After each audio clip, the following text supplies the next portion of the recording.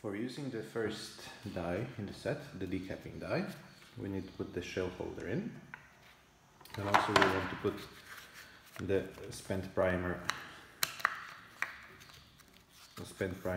little shell here, and also put this little thing, because otherwise the spent primers will fall all over the place. So we put this, and then we do here.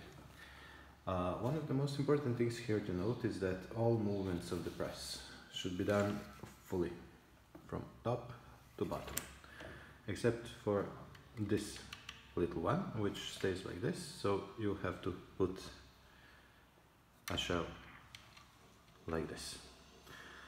So one more important thing is that even though if you have carbide dies, you don't need to lube it. It's sometimes very useful to have some lubrication at hand, so you simply take a bit over your gloves. I suggest you use gloves at least for the left hand, since it tends to be messy. And so once we have done this, we simply press up the whole process, and it usually goes smooth. You simply hold it like this, and off it goes. Sorry about that, it's a bit messy to hold the camera with hand and do it. So this is the end of the first stage. So now we have a decapped shell, which is resized.